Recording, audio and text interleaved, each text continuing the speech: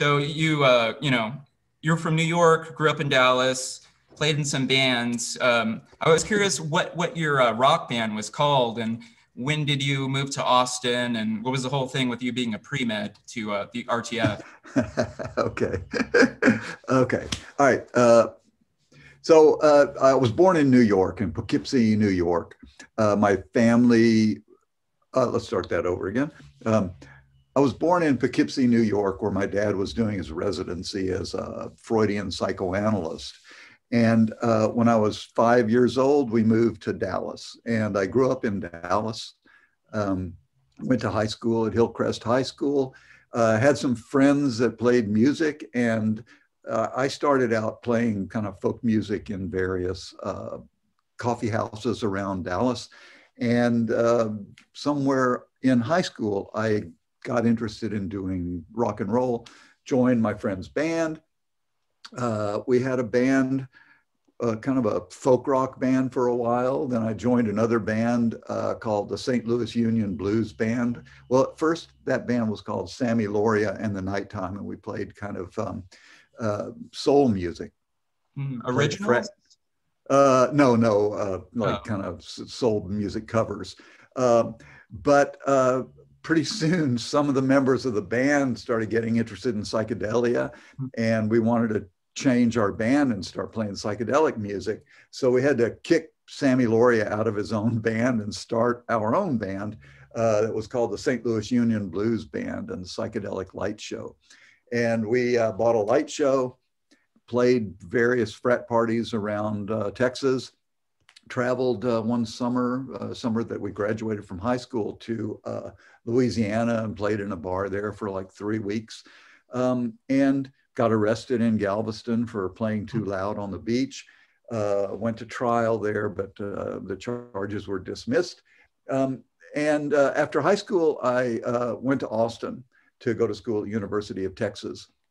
And because my father was a psychoanalyst, I was sort of expected to follow in his footsteps and become a doctor. So I was first enrolled in pre-med. And in some of the pre-med classes, I met a guy named Daniel Pearl, who was another kind of long-haired freak like I was. And we started hanging out and being buddies. And I was playing at some various coffee houses around Austin by myself. And then some friends of mine from the Dallas band came to school at UT, and we started a band, decided it would be really funny to throw a sock hop at the state hospital. And so we started a university organization so we could have access to playing at the on campus, and hosted a big thing called the sock hop at the state hospital. And that band was called Ramon and the Four Daddy-Os. And we went on to kind of have a illustrious, infamous career for a few years, playing Austin frat parties and at the Vulcan Gas Company. And we played opening weekend at the Armadillo World Headquarters. We were kind of like a notorious hippie party band, playing kind of psychedelic versions of 50s golden oldies music. Did you know the other bands? Did you were you familiar with the Austin bands in the scene then? Yeah. We hung out at the Vulcan Gas Company and saw all the bands that were playing there. And because Jim Franklin kind of took a liking to our band, Jim Franklin, the poster artist for Vulcan Gas Company and later on Armadillo, he took a liking to our band and kind of forced himself on us and joined the band and became like our MC when we were on stage. But the great thing was he was our poster artist too. So we got some beautiful posters out of it. And he played with us until, the band broke up eventually. I didn't know that with Jim Franklin. Yeah. He was like Crowbar, the infamous Crowbar. You can see him in some of the photographs. On Facebook, there's a Ramon and the Four Daddy-Os page with a bunch of photographs of us. So while we were playing, we also actually did a real sock hop at the state hospital. Somehow got ourselves booked to play a party at the state hospital for kids. And Daniel Pearl, who was my friend from school, had a camera. We went and shot that, and hopefully we're going to get that footage transferred one of these days. So anyway, Daniel Pearl and I eventually got kind of like realized that we were not cut out to be doctors. And another friend took me one night to see a movie on campus called Juliet of the Spirits, the Federico Fellini film. And we also dropped acid and kind of went to see that film. And it changed my whole life, because I realized then that that making movies, you could make music, you could create images. And so me and Daniel both just kind of changed our major, joined the radio, television, and film department. Yeah. You mentioned seeing the Seventh Seal. Was that at the same theater? It was probably a different screening program. Another week or two after I saw Federico Fellini's Juliet of the Spirits, the same friend, the same LSD, went to see Bergman's The Seventh Seal. And that really kind of nailed it for me, that movie making could be the art that would combine everything that I was interested in doing. They were showing a lot of those European art films put on by UT, right? Was it the Cinema 40 Society that did that? There was the Cinema 40 Society. There was like screenings at the Commons, whatever the place was called, where the cafeteria was. There were screenings at various places around campus. There were screenings just in the RTF department. So yeah, we were. The guy who headed the department was Rod Whitaker at the time, who wrote novels under the name Trevanian, and he was an immense inspiration to us all as a director. So you were with Daniel in the RTF then. Were you guys involved with student films together, or how did that work?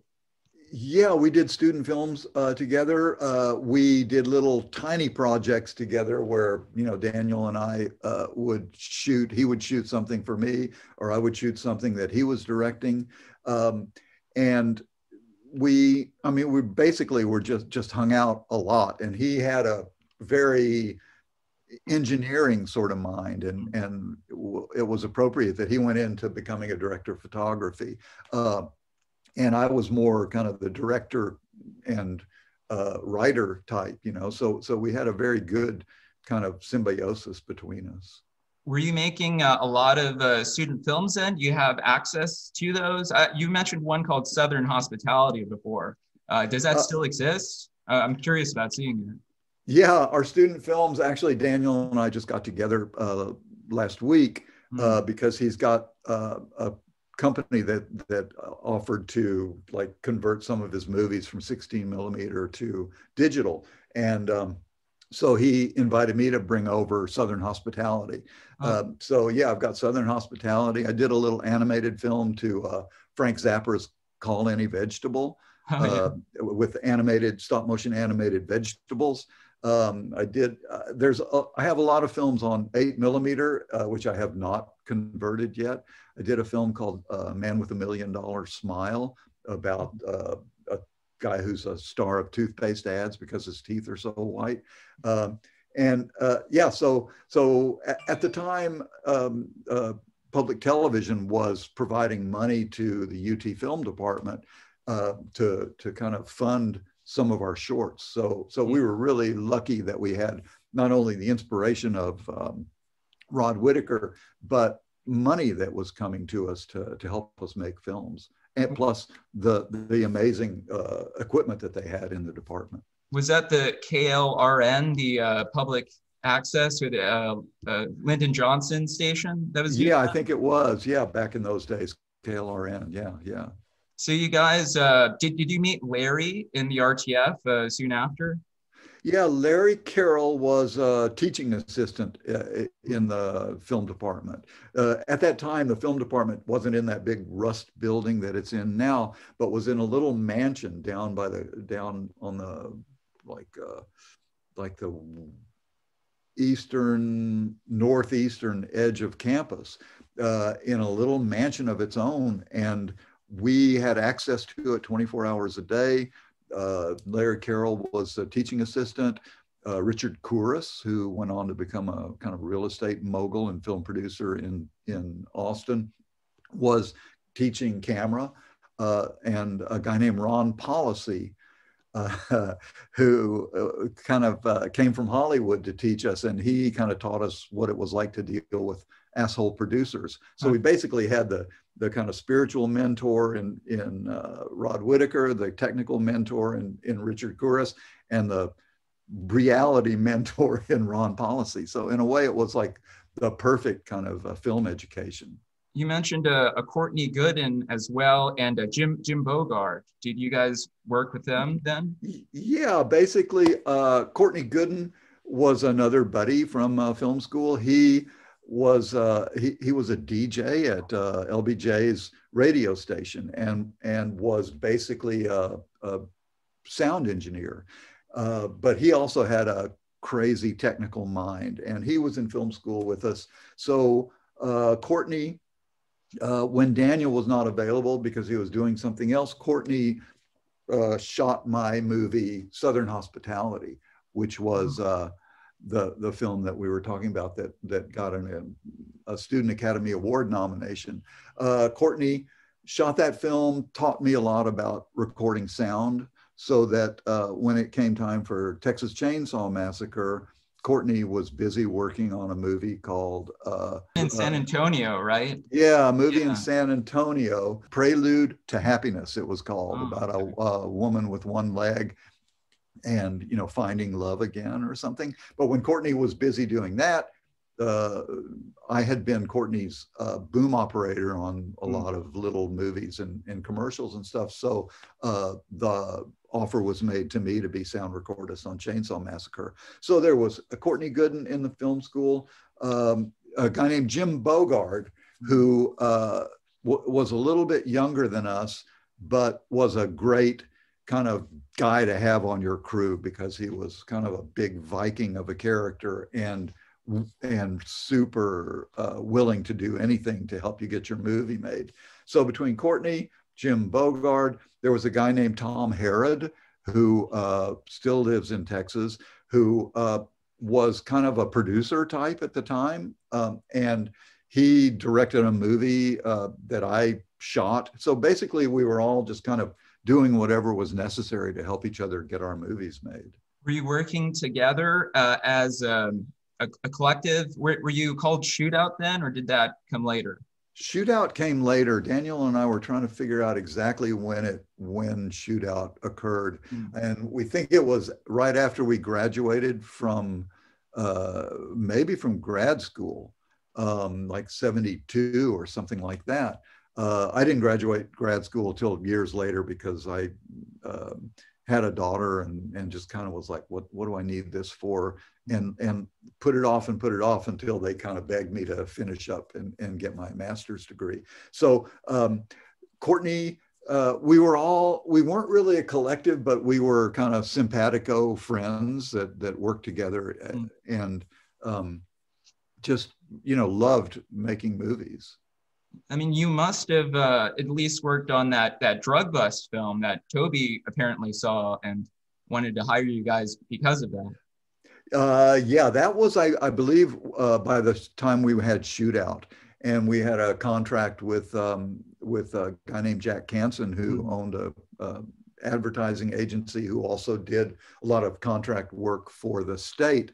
And I don't know what they were thinking, because here we were, the most biggest pot smoking bunch of hippies that you could imagine, getting hired to enter the kind of evil fortress of the Department of Public Safety and shoot in their paraphernalia vault and meet all of their scientists, and then recreate a drug bust in Daniel's actual apartment.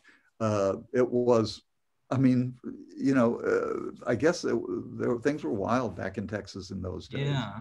Where would Toby have seen that? I'm very curious to see that film as well.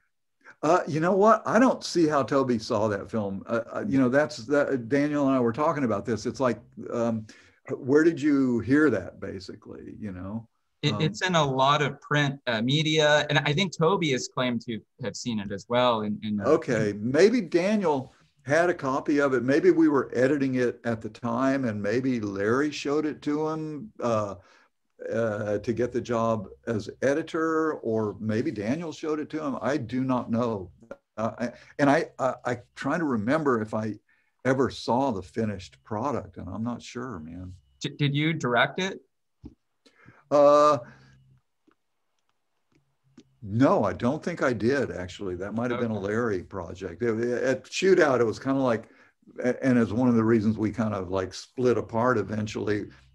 There were too many people wanting to direct and not enough work to kind of go around for all of us. Yeah. I directed the traffic safety commercial or public service announcement with the ambulance and the blood pumping out of the victim's mouth. That maybe was deemed too harsh to show. Have you seen those films recently? No, man, I have not. Daniel was it you? We're going to try to look into the Department of Public Safety. Yeah, I wrote to them recently, but I've yet to hear back, see if it's in their archives. Hopefully it turns up. I hope so, man. That would be truly incredible to see. Yeah. Well, also that, so you want to be a rock and roll star. I think Daniel's trying to get that redone. That aired on PBS. Yeah. In fact, that was funny because I think basically he used a little bit of that footage from our sock hop at the State Hospital, the Ramona Ramon gig. And then maybe we recreated some additional footage, and we were trying to determine if it was maybe against the white backdrop for the stage at Vulcan Gas Company, or maybe he used just footage from the sock hop, but I don't think so, because it seemed like I was dancing around a lot more than I would normally on stage.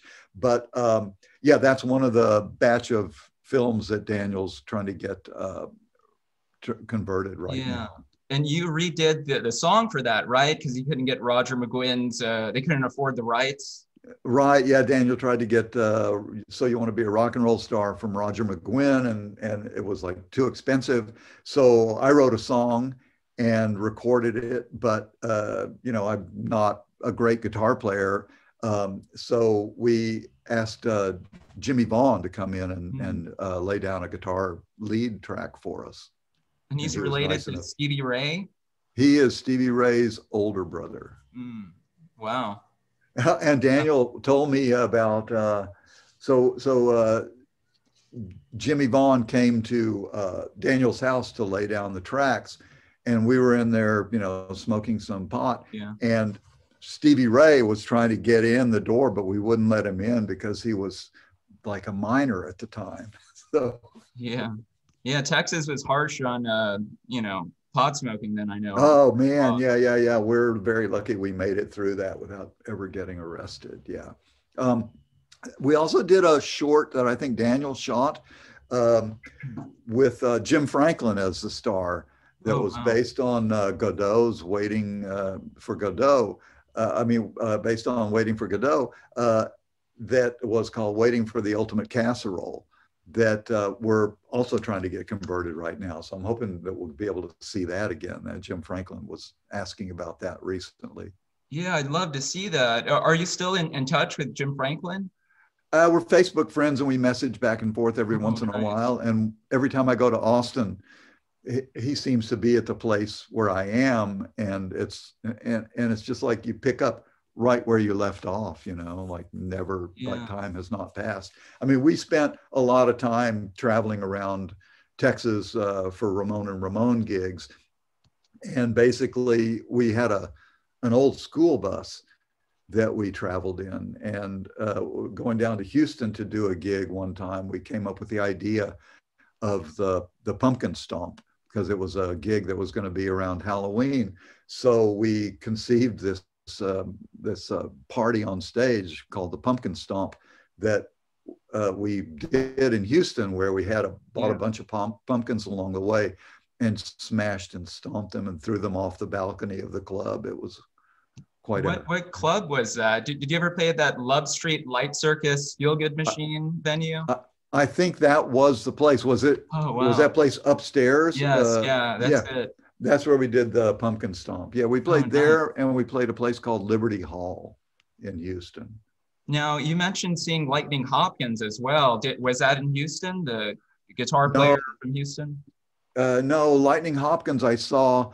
I was playing back in my folk music days, playing at a little place called the Glad Hand, which was like a very tiny coffee house, and Lightning Hopkins played there, and I kind of opened for him. Wow. Oh, that's very cool. I love the Texas scene back then, and especially Houston, where Love Street is. The building's still there. It's just not, psychedelic rock club anymore. But is it a disco or some kind of a club or bar? No, they renovated it a few years ago to make it was originally a coffee house. I did a little documentary on it a while back, but Wow. they're not it's not open yet, but it's nice that it's still there. Yeah, that's very cool. Yeah, no, that was a fun time, man. I don't know how we made it without going to prison, but yeah. So now, as far as getting involved in Chainsaw, how did that come about? Daniel got hired on first, right, and got you guys on? Yeah, Daniel was hired by Toby to shoot Chainsaw, and at the time, Courtney Gooden was the kind of premier sound man in Austin, and I had been his boom operator on a couple of gigs, and right when Toby was going to shoot Chainsaw Massacre, a guy named Gidney Talley in San Antonio was directing his movie called Prelude to Happiness, and Courtney got hired on to do sound for Prelude to Happiness, leaving Toby without his first choice, but with me as kind of like the protege of Courtney. So I got hired to do the sound on Chainsaw. And also you sort of donated your van. Was that supposed to happen from the get-go? I heard you got an extra $100 a week for that, but did you volunteer it, or how'd that work out? I think they just said we need a van, and Daniel's van was kind of the camera van, so I had a van kind of similar to it, and so I said, well, here, you can have mine, and they took me up on it. First day of shooting, took the back seat out of the van and left it by the side of the road to make room for Franklin in his wheelchair, drove up and down the road for all the driving shots, and when we came back to get my seat, somebody had stolen it already or lifted it off the side of the road. So yeah, my van was forever marked by having a mismatched rear seat. Well, it got damaged prior. You said you lent it to another film, right? And it hit a cow in the road. Yeah, that same van a year or so later was, I rented it out to a student film production at UT, and they took it God knows where out in the country, and driving back hit a cow and splattered cow guts and cow shit all over the undercarriage of the van, which took a long time to clean out.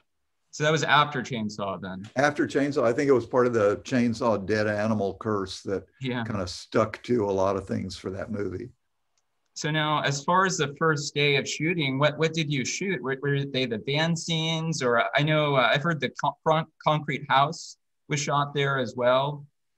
Yeah, I can't exactly remember the first day of shooting, although I think it was the driving scenes. And if it wasn't, it was the kind of abandoned house that existed across the highway from the Chainsaw Massacre house. And that house was just kind of tumbled down, and every room you went into, the walls were covered with daddy long legs spiders that were kind of pulsing like daddy long legs do. Yeah. Now, was Larry there on set with you during those scenes? I don't remember Larry too much on the set. I mean, basically my job as sound man was to kind of help the boom operator organize himself for, where to position himself to capture the dialogue, and then for me to get out of the way and not be obtrusive to the work that was going on the set. So a lot of my experience of Chainsaw is kind of short bits of rehearsal and then, you know, sitting in a room by myself. Yeah. Well, now, what you were in the van during those opening scenes, what were you using to record? Like, what was the gear like?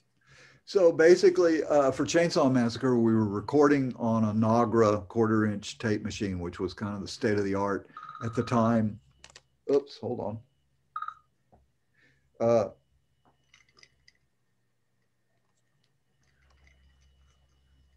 So basically, for Chainsaw Massacre, we were recording sound on a Nagra 1/4-inch tape machine, which was kind of the industry standard at the time for recording sound for movies. And using a Sennheiser shotgun mic for most of the dialogue scenes that was kind of held on a boom pole over the actors. And the trick of that is being able to pan the directional mic to catch whoever happens to be speaking.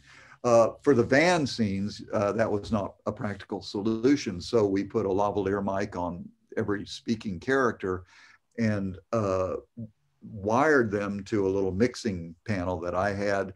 And I was hidden behind some luggage in the very back of the van, kind of crouched down on the floor, kind of mixing up a mic when somebody would speak and mixing it down and back up as people spoke. And it turned out pretty good because I don't think they had to, normally you would just replace all that dialogue these days, but they didn't have to do that for that film. For those van scenes, was Wayne there with you in the van? Not in the van, no. In the van, it was like so crowded. And because Wayne at the time was my boom operator, maybe he helped me get the lavaliers on all the actors and get everything organized, but it was just me in the van and Daniel in the van and probably Toby somewhere stuck in there too. So I guess after those van scenes in the abandoned house, the next thing you shot seems to be Terry's meat hook scene and the sawing of Bill Vale's character when your daughter supposedly, you know, came on set and saw Leatherface. What do you remember about that? Yeah. So on Chainsaw, my wife at the time, Sally Nicolaou, was the caterer. And she would bring food every day at lunchtime. And we had a daughter who was 2 years old at the time, Karina. And Karina would come with her because that's the way it was back in those days. And Karina sort of had full run of the set and would run around and talk to people and hang out with Gunnar Hansen, who was playing Leatherface when he was not in his Leatherface mask. And on the particular day when we were shooting the scene where Pam gets hung on the meat hook and her boyfriend is laid out on the butcher block and Leatherface is about to cut into him with the chainsaw, we started shooting that scene. And I was thinking to myself, this is probably the most horrifying tableau that I've ever seen in my entire life. And just as I was thinking that, and the chainsaw was revving up and Pam was screaming her guts out, I heard this other scream right next to me through my headphones. And I looked over and Karina had come in to say hello to everybody and had just stopped in her tracks and was white and screaming at what she was seeing in front of her and went tearing out of the house. And so as soon as we cut, you know, I pulled off my headphones, went running after her. Gunnar came out and said, look, no, it's only me. It's only me. Yeah. But she was traumatized for the rest of the day. And she later wrote a little article about it for the Texas Monthly. I was trying to find that. I know she wrote that her and Gunnar bonded on set, but she I guess hadn't seen him in the mask that day. No, not chopping somebody up and somebody else screaming and hanging. Yeah. As far as Sally, how did she get the job of the caterer? Did you recommend her, or how did that happen? She was a really good cook, and just we needed a caterer, and she volunteered. She later owned a little restaurant on 6th Street in Austin. Oh wow! Yeah, and so she was the chosen one for that. Yeah. Now, where did the whole pot brownies she made come into play? Do you remember what night that was on? No, I do not remember that, probably because I had a couple of brownies. Yeah.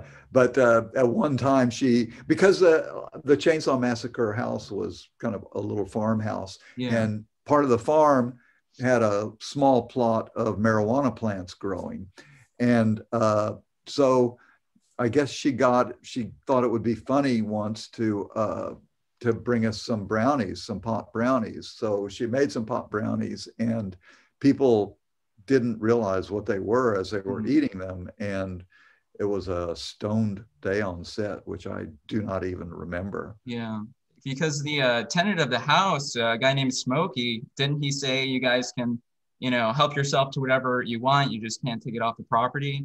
So were you Yeah, guys partaking? not. I was not partaking during a shooting day, but I certainly took a little bit and smoked it on my way home. And I can't speak for anybody else, but it was definitely a great invitation. Yeah, but I'm just trying to figure out when that would have happened. I heard different things as far as the night chase scene, which was August 14th, I think, with the slate. But then some say it was during the 27-hour, dinner sequence, which was on August 18th. I kind of doubt that it was the dinner sequence, because that was a shooting day of all its own problems. But I cannot tell you what day it was. I do not know. What do you remember about that, though, the whole dinner sequence, a 27-hour long shoot? We had one scene, the dinner scene of Chainsaw, which I think the story is, and I'm pretty sure it's true, that there was a limited number of appliance makeups for Grandpa. And we had one left, and we had this dinner scene to shoot, which really was like 2 days or 3 days worth of shooting the way Toby had envisioned it. But we only had one appliance, and it had to be shot on that one day. So we started out in the morning. We shot all day, all night, and into like noon or something of the following day, and like 27 hours total of windows blacked out, a hot box of a house that was stinking to high heaven from the costumes that hadn't been washed, from the dead animals that were placed on the table, from the head cheese on the table. There were some dead dogs that I think were brought out to the set as a potential set decoration, which were just too disgusting to put on the set, and they smelled like formaldehyde. So they had to be taken out and burned in a pit somewhere on the farm. So there was like dead smoke kind of blowing in the wind. It was one hellacious night of shooting. Yeah, and I've seen me and Daniel were trying to figure out, Lynn Lockwood is on the slate there, and I've seen photos of him shooting. Did he just come in for that day, or do you remember him being on set on other days? I think Lynn Lockwood was, he came in from Dallas, right? Wasn't he a Dallas guy? I wasn't sure. I was trying to figure that out. I think Lynn Lockwood was when the producers kind of shut us down for a period of time and tried to reorganize and get Toby to come up with a shot list, and they blamed it on a broken lens or something. Yeah, but I think the real problem was they felt like we were moving much too slowly. And in fact, we were moving pretty slowly.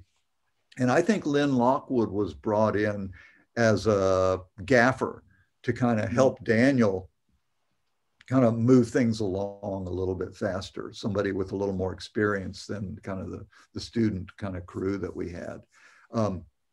So I believe he was there from the second or third week on. Okay, he's credited as lighting, and Daniel asked, himself, because it looks like he's there on set that day, but I hadn't seen him, elsewhere. Yeah, I think lighting was right, but he was brought in as the gaffer to kind of move things along. So we had somebody absolutely dedicated to moving lights around according to Daniel's needs. So you shut down, first of all, who shut you down, I guess, after the first week? Do you remember that being Ron Bozeman?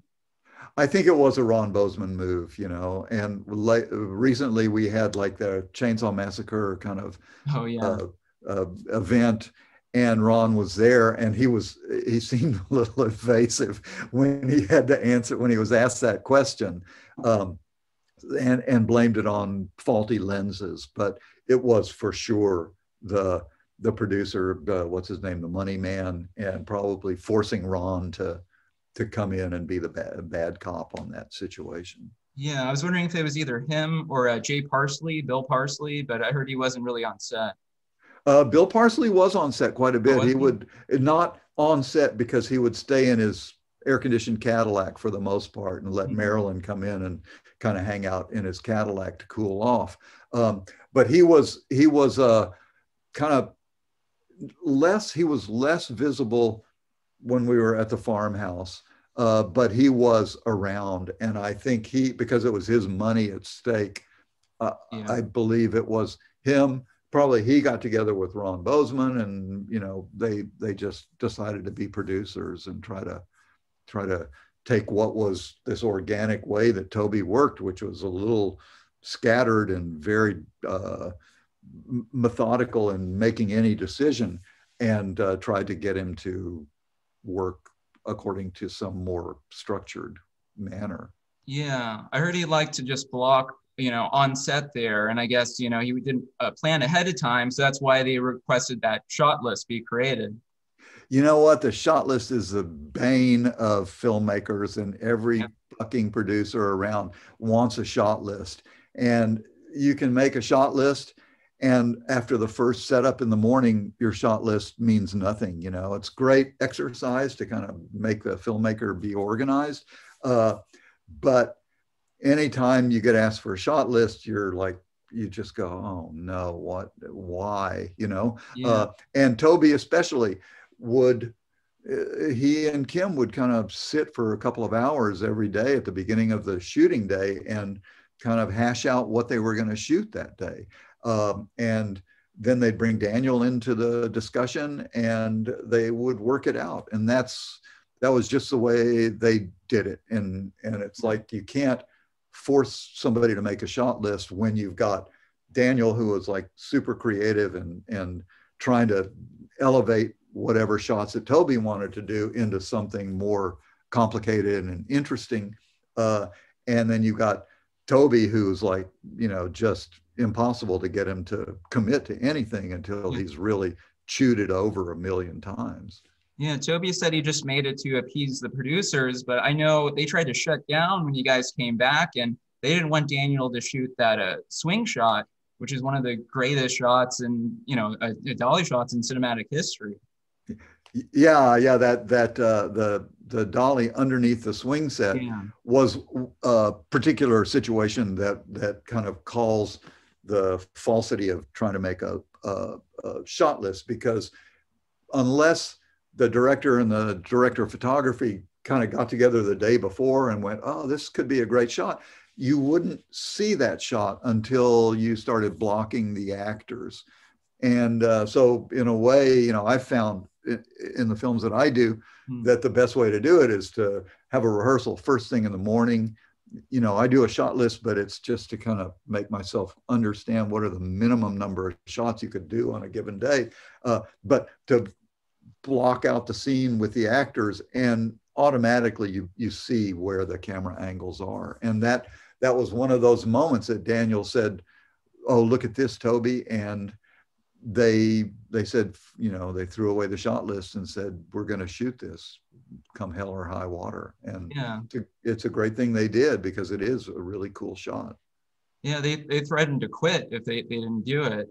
Yeah.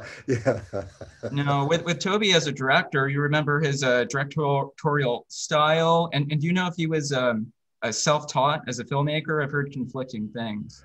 I imagine Toby was self-taught and probably, you know, had a lot of experience and had, you know, organized film shoots before.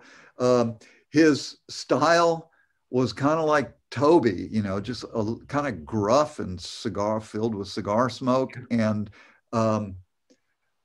basically he really worked with the actors. And, you know, even if at the time we didn't understand kind of what he was doing, he obviously kind of knew what his end result was supposed to be. So I have to give it to him. I was like, came from a different school of filmmaking, you know, at the university, where you really had to be organized and every moment on the set was precious and should not be wasted. And for Toby, the moments on the set were basically trying to figure out what to do in a given day and then executing it as best he could. Yeah. So had you, oh, go ahead. So the producers don't understand that process and want something a little more quantifiable and want you to stick to a specific schedule. But with somebody like Toby, that was not going to happen.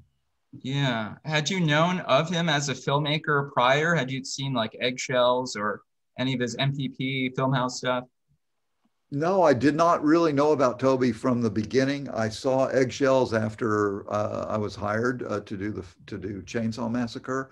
But no, I just met him and started working for him. Now, as far as Kim, he was there on set, you know, I know would confer with Toby, but didn't he direct a few scenes as well, like the gas station scene? You know, I don't know about that. My impression was Toby was there. I mean, that Kim Henkel was there to as a writer and supporting of Toby. I don't remember him directing particular scenes. Yeah, it may have been just that one, because I think Toby got pissed off because the actors were laughing. They splashed Jim Cito with water. And I think he's stormed off. And Kim, there's photos of him. Kind of looks like he's taking charge and directing. That's that could be. I remember Parsley's Cadillac there in the parking lot, and so there might have been some additional producer pressure on him too. I think Parsley was very protective over Marilyn, and yeah. If he felt like Marilyn was getting abused or overworked, they probably put a lot of pressure on Toby. So if he blew up, it might have had something to do with that too. Now, Parsley, was he the guy also with the RV? I heard you had an RV on set on some days, air conditioned. The RV, I don't know if it belonged to Parsley or not. I do remember an RV being there as like kind of the production vehicle and the makeup van. I never got to hang out in that air conditioning though. Yeah. Now, as far as the ending sequence, it seems like you guys shot that from September 1st to the 3rd on Labor Day. But what can you remember about that? There was one thing where I think you shut down the road, and there was an incident where there was a roadblock, and a woman was stopped by Ron Bozeman. And she came back with her husband with a gun. Do you remember any of that? No, I don't remember that happening. No. Like I say, I was like focused on one thing, and that was making sure the sound was recorded and then staying out of sight as much as possible. Yeah, there's no interactions with any, I guess, locals or, anyone watching on set. No, I don't remember ever like there being any kind of like local people hanging around. We were in such remote places, Yeah.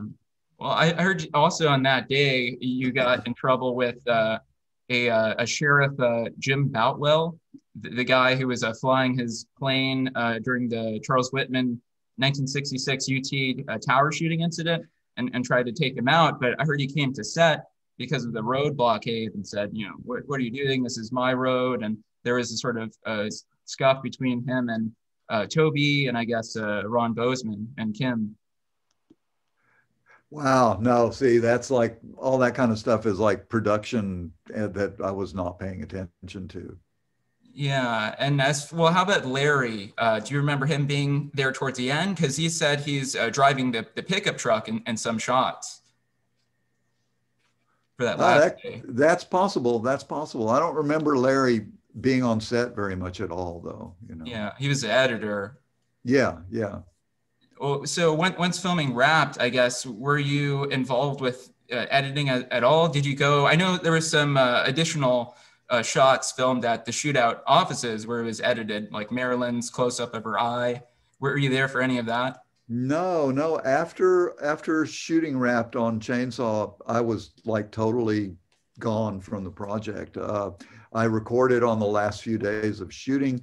Wayne and I recorded, some, crunching lettuce and, various sound effects with hammers hitting watermelons and stuff like that, just so they'd have some gory sound effects to work with in the post-production. And it's entirely possible that they shot some insert shots at Shootout headquarters. But I don't know where I was. I was like off doing my own thing, I guess, by that time. Yeah, so you didn't follow the film much once it came out?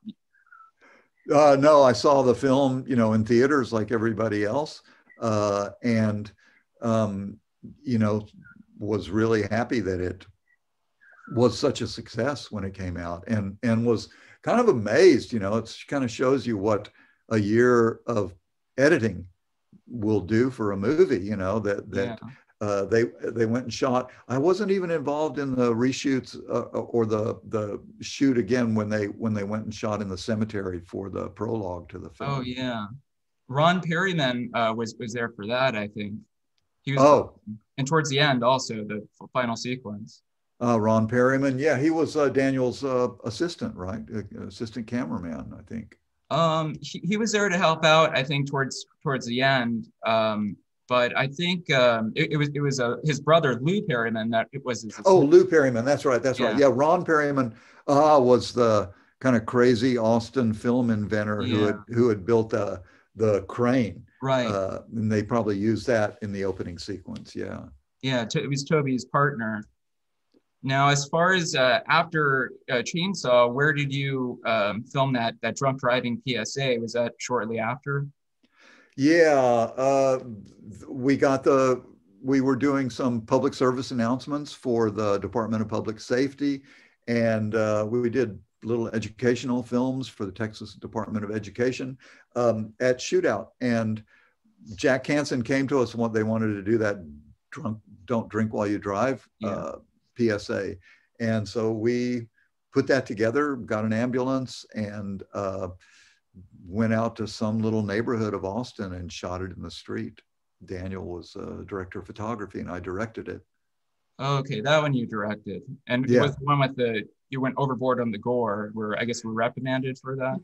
Yeah, it wasn't, I mean, as far as gore goes, it wasn't the most gory commercial that you can imagine, but it did. I mean, the idea was don't drink and drive. And so we wanted to make it kind of hard hitting. And so the EMTs were kind of suctioning blood out of the guy's mouth, and you saw blood going through the tube and going into a little bottle.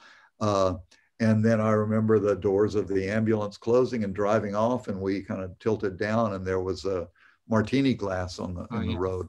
But yeah, I don't remember it being all that gory, but then again, I'm kind of like I'm immune to too much gore, I guess. But that was under Shootout. Did you guys film much after that, or what happened to where you dissolved and you guys moved to California? Basically, Shootout was 5 of us. It was Richard Kouros, Daniel Pearl, me, Courtney Gooden, and Larry Carroll.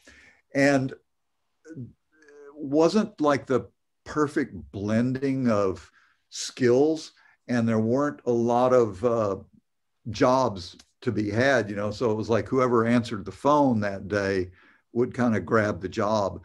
And but then the same client might call and Larry wasn't there. I answered the phone, and then Larry would get pissed off that I wasn't, that he wasn't directing a piece. So it turned out that it wasn't the smartest company around. And so eventually Richard Kouros and Jack Hansen, our client, kind of bought us out and started their own company. Texas and Pacific Film Texas Company. Pacific Film Company, yeah.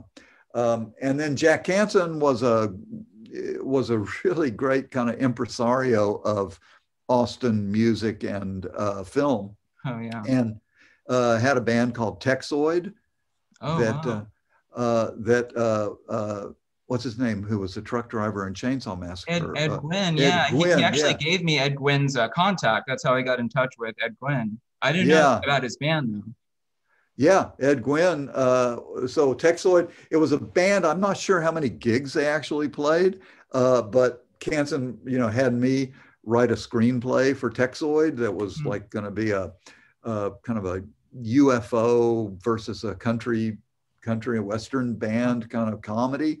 It was really funny. And he got Carry On to do a comic book of Texoid. I might have some of the artwork here for that. And it was like, and so Canson also became enamored of this band. He also took under his wing a young guy named Barry Wilson, whose father was an oil man in Houston. And Barry Wilson was looking for something to do, someplace to put some money. So Jack Canson kind of grabbed him, and Barry kind of funded a movie for Jack about a Southern party band, touring party band called Larry Raspberry and the High Steppers that played frat parties and nightclubs and big concerts all around the South. So Canson put together a documentary crew. Daniel was a cameraman, Richard Kouros was a cameraman, to travel around with Larry Raspberry and the High Steppers and shoot a number of their concerts. So they shot a number of their concerts, brought the footage back to Texas and Pacific, and I edited it into a concert movie called Jive Asp, ASSP, because Larry Raspberry had sort of like this biblical preacher kind of rap on stage, and could wind up the crowd really well. And they did a song called Jive Asp. So Canson did the movie. It never really got distribution for some reason. I think maybe there was a falling out between Barry Wilson's dad and Jack Canson. I don't know. But so Texas and Pacific, Jack Canson and Richard Kouros had all these grand ideas, and we did the rock and roll film. And then Canson wanted to do features. And so for a while we tried to work together, and then eventually it became obvious if I was writing a script for Canson that I was less useful to Richard Kouros, and so then they split up. And so gradually the possibilities in Austin, with Kouros's company, Texas and Pacific, we put together a proposal to do a horror film called Mementos.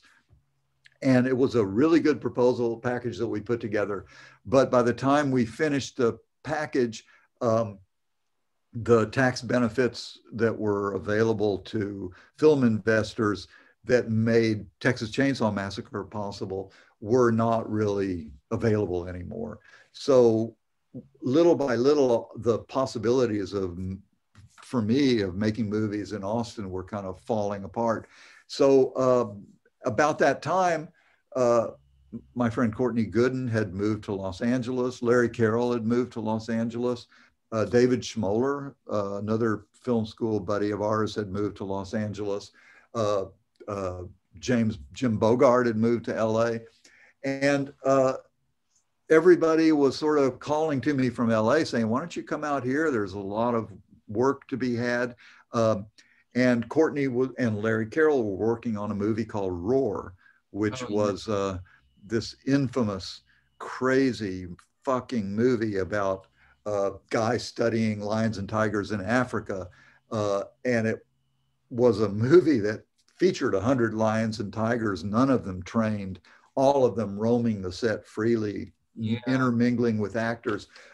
So Larry Carroll was the editor of that film, and Courtney was recording sound on it. And they said, why don't you come out to LA? You could get a job here easy. So about that time, I was like kind of done with whatever possibilities there were in Austin. And so I packed my Texas Chainsaw Massacre van up to the gills like Beverly Hillbillies and came across country and slept on Courtney's couch for a few weeks while I found an apartment and, excuse me, and then went out and interviewed for a job on Roar. And so my first job on Roar was basically to they were shooting 6 cameras simultaneously, lions and tigers all over the set, a couple of actors doing dialogue, 6 cameras, no slates. So my first job there was to try to find sync points in the 6 cameras that were shooting simultaneously and synchronize the sound to all 6 cameras. So I did that for a period of time on the film, and then eventually they let me start editing some scenes. And then Noel Marshall, the director, star of the film, saw some of the scenes that I was editing, liked the work I was doing. So thank God I was able to hire some other guys to come in and start syncing dailies, and I started just editing. Then Larry Carroll left his position at Roar to go produce Tourist Trap with David Schmoller for Charles Band. And so then I kind of slid up to the head editor position on Roar. And we hired a couple of other editors. One of them was a guy named Lee Percy, who's gone on to have a really great career in editing. And so we edited that film there on the set, kind of. So they had basically a set out in near Palmdale that was built on this floodplain dry riverbed that they filled up a little portion of it to make like a lake and built their set. And they had like all the cages for the lions and tigers nearby. Mm-hmm. They had a big building built for the commissary and the editing rooms. In the editing rooms, we had like 6 chems, which were the 35 millimeter machines for editing. They had a little Gumsterville village built with some little small like motorhomes. And Noel Marshall and Tippi Hedren, his wife and also co-star in the film, had a trailer that they lived in. And at one point, some rains came and threatened a dam that was upstream from the set. So one day I was in there just minding my own business, editing, and Jan de Bont, who was the director of photography for the film, came running in and said, "Come out quick, we have to build a dam." So we went out in the rain and started filling sandbags and tried to build a dam to protect the set from this dam upstream that was threatening to burst. We did that until it got dark, and then I went, "Fuck this, I'm going home." Drove home. When I came back to the set the next day, the dam had burst. The set was flooded. The building that housed the editing rooms was destroyed. The chems were buried like up to here in mud. 1.5 million feet of work picture were washed downstream and buried in mud. And so we spent the next 4 or 5 months just digging out the equipment, taking all of the editing machines into Hollywood and taking them apart down to their tiniest little components and cleaning them with Freon, and then reassembling them with Courtney Gooden, who was the technical genius of everything, kind of overseeing that. The editing staff was taking the film that had been dug out of the mud and cleaning it with hoses and squeegees, and then sending it to MGM to get it cleaned. Finally, after months of work, we kind of were back in business and editing again. And Noel was screening the film every week at MGM for school kids and anybody he could invite, because I don't know what he was thinking. He was trying to figure out what was working and what wasn't working. And eventually it occurred to me that Noel was never going to finish the movie. And about that time, Larry Carroll called me and asked if I wanted to come over and edit Tourist Trap for him and David. So I took that opportunity to say goodbye to Roar. Wow, I didn't know Roar was your first job because it came out, much later. And I heard there were so many accidents on set with the animals and all these horrible stories. Yeah, the Roar was a movie that was, they had been shooting it for probably a year or so before I got involved on it. They continued to shoot after I left. They continued to edit. They was like Noel couldn't finish the film, and I don't know if it was just because he was so obsessed with it. And eventually, I think it got released in Japan because a lot of money came from Japan, a lot of money for the production. And it never really got a release here in the States until like just a few years ago when Alamo Drafthouse Releasing picked it up and kind of promoted it as the most what the fuck movie ever made, which it truly is. If you see it, it's truly like, you cannot believe that anybody would put his cast and crew in such danger with a bunch of lions and tigers. And Jan de Bont got his scalp ripped open when he was kind of in a hole in the ground shooting up at the lions. Noel Marshall got dragged off the set by a lion and a big gouge in his leg and spent some time in the hospital. They asked me to come out on the set one time because they needed an extra sound man. And so I left the cutting room, came out. Noel said, here's a cane, like a wooden cane, just with a curved end. Said, if any lions come to hurt you, just pop them on the nose with this cane and that'll drive them away. So I was like, so there I'm sitting with the Nagra and my cane going, oh, fuck, man, I hope nothing happens here. And there's a bunch of chain link fence in front of me, chain link fence going down to the water, and the crew on one side. And now they've let the lions go on the other side of the chain link fence. And Noel yells action. And then the lions just go down to the water, get in the water, swim around the chain link fence. And next thing you know, they're like romping around the crew side of the fence.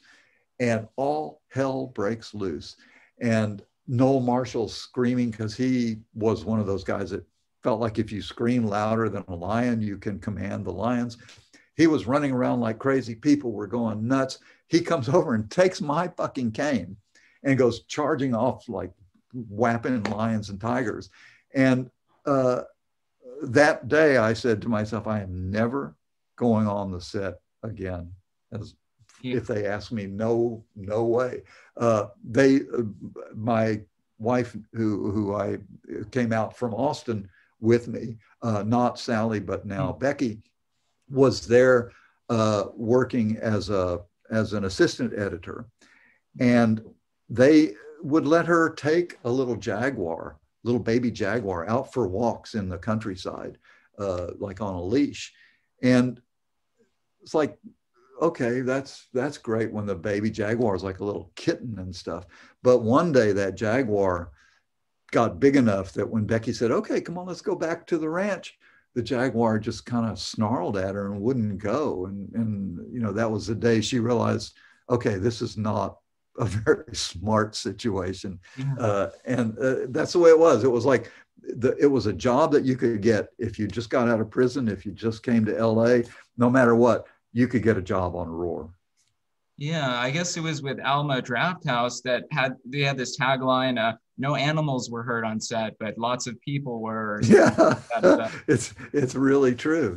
It was truly a dangerous and insane movie. There was no organization. I mean, I guess there wasn't like a PETA type thing, but to protect the actors.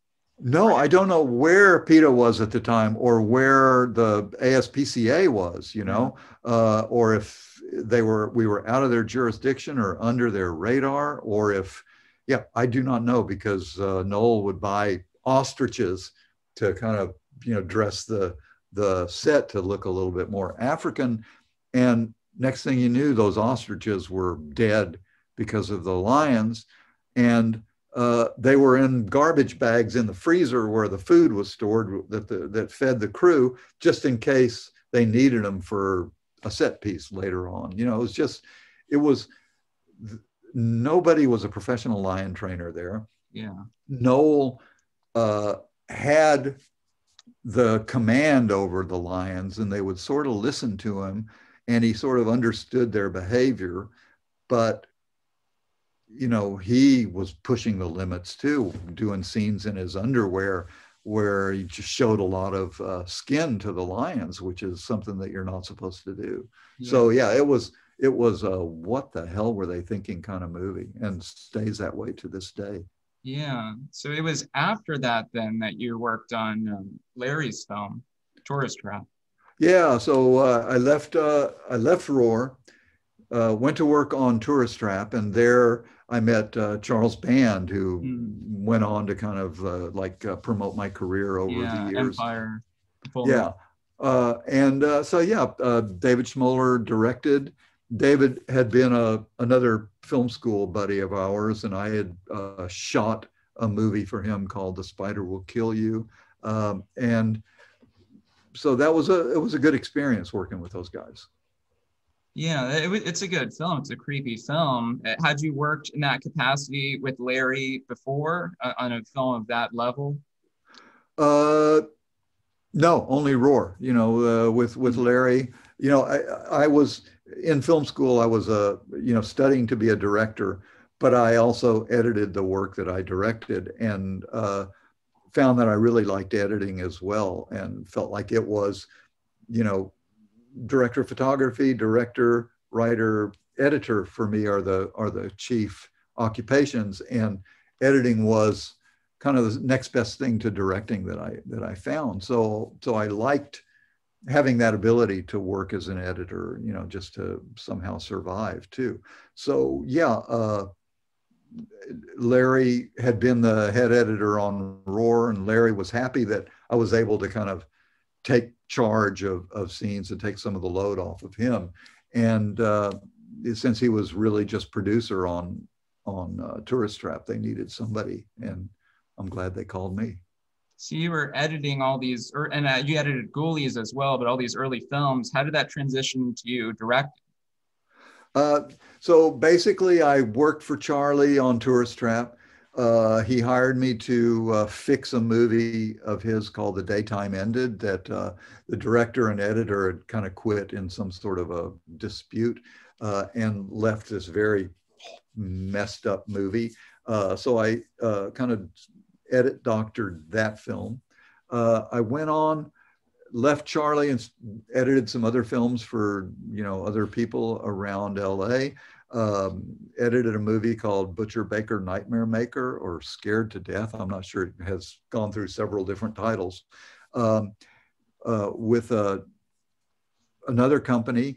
And so I kind of had a pretty good run as an editor for a while. And then Charlie called me back to edit, maybe it was Ghoulies was the first thing back again. I'm not quite sure.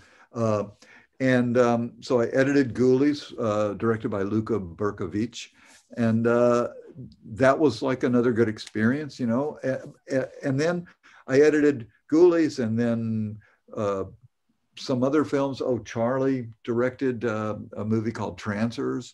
And so I was editing these movies, and then Charlie liked the work that I did and started asking me to edit all the movies that he was directing. So I was editing Trancers, and then probably a movie about giant robots, not robot jocks, which was Stuart Gordon a little bit later.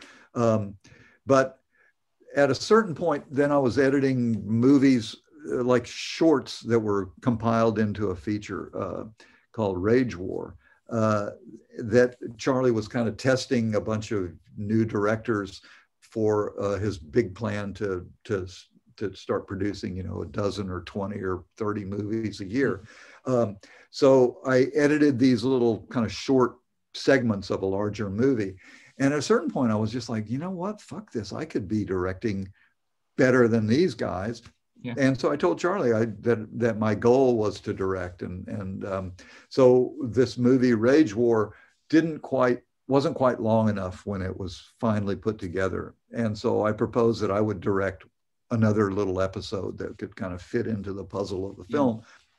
And so he agreed, and so I got two shooting days to kind of shoot this little Mad Max kind of ripoff sequence.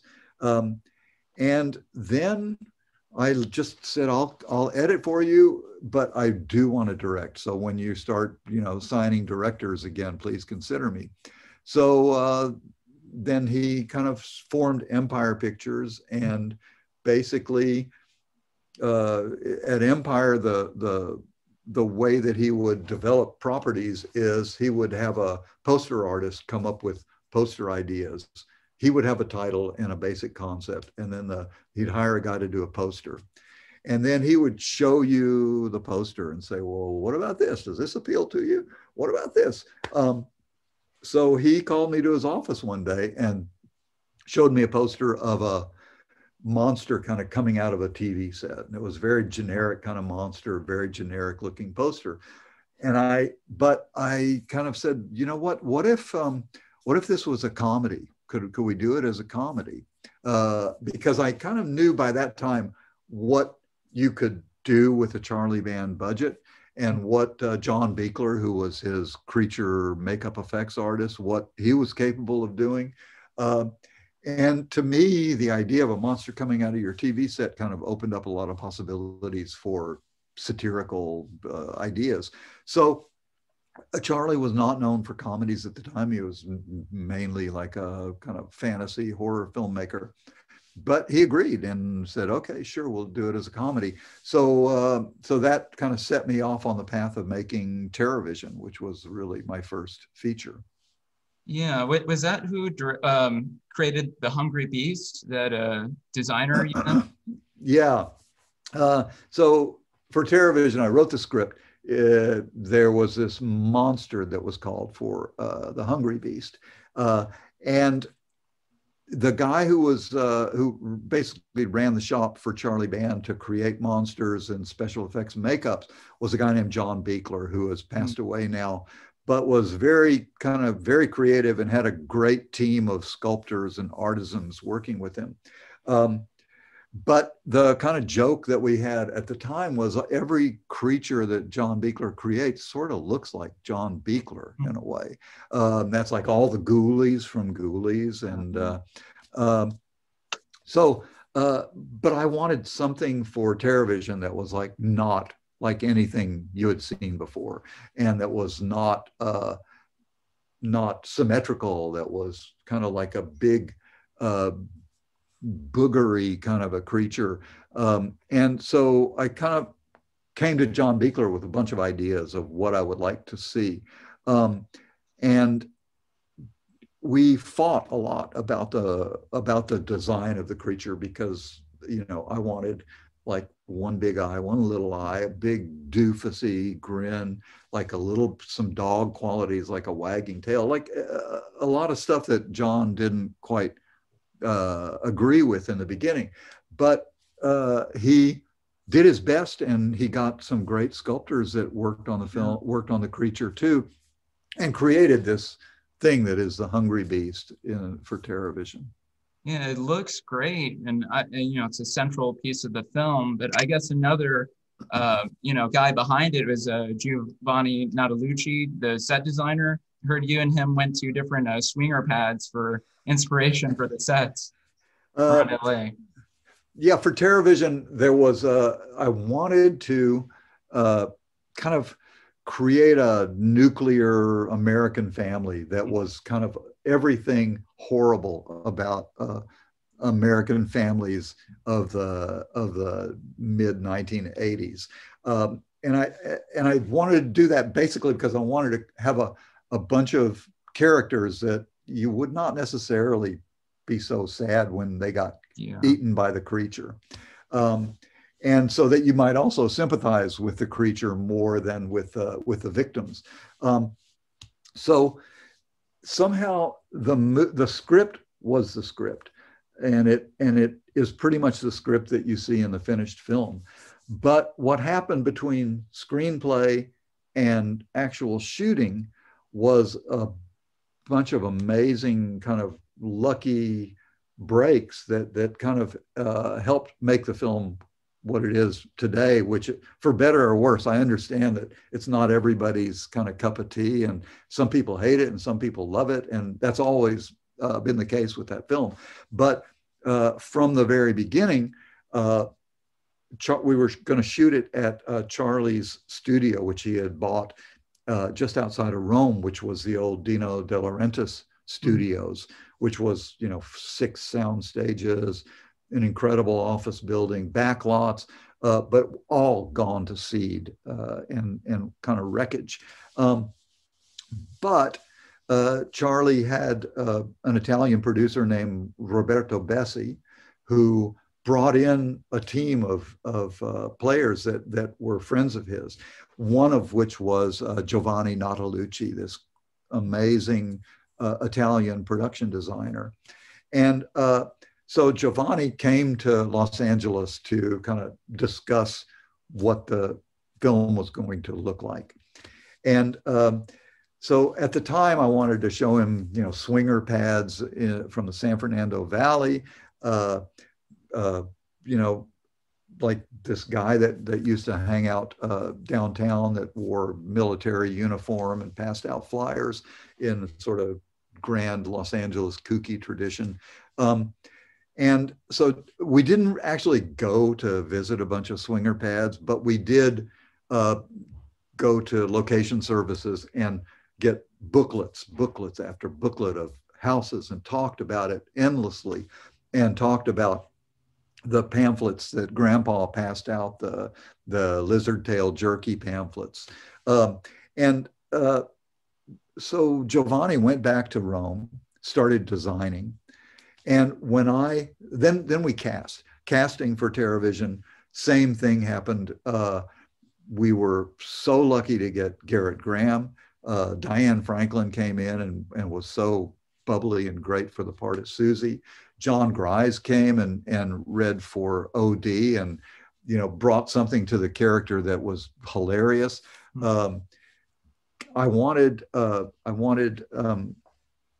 Mary Warrenoff to play the Elvira kind of character, Medusa. But when Mary came in for the casting, she said, this is the part that everybody would think of me for. But what I'd really like to do is play the part of Raquel Putterman, the mother of the family. And I thought about it for a minute, and, I was like, well, yeah, that sounds phenomenal to me, because Mary Warrenoff is like the least motherly kind of person that you could ever imagine having kids. And she was ecstatic that Garrett Graham was going to play her husband. So the casting came together in this phenomenal way.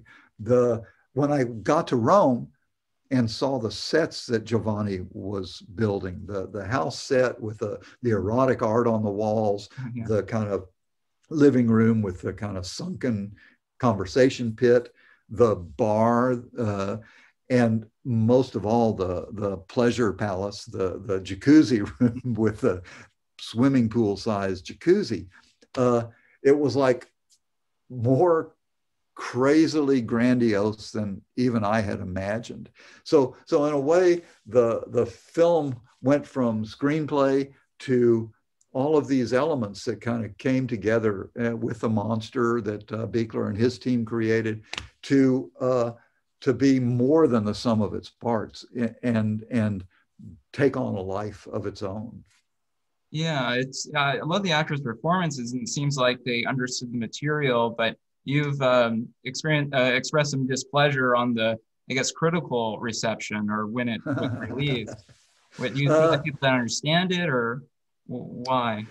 TerrorVision, I don't know if I miscalculated or, the film turned out to be pretty much the film that I imagined in my head as I was making it. And I think I imagined it as a movie that would be for kind of stoner, people that were kind of in the same realm as I was. But also I wanted to create a movie that that affected kids in a way that like Invaders from Mars, the original Invaders from Mars, affected me, which is you see a movie on television that looks like no other movie that you've ever seen before. And for me, Invaders from Mars and 5,000 Fingers of Dr. T, both kind of very expressionistic production design. When I saw them as a kid, they haunted me because they were so, they captured not reality. It was like the expressionistic version of reality that is the closest thing to like a dream reality. So they were movies that even if I didn't see the entire film on at the time, you know, in one viewing, they stayed in my imagination. And I wanted TerrorVision to have that kind of quality. So in a way, when TerrorVision was released, it was so unlike anything that anybody expected from a movie that would be in theaters.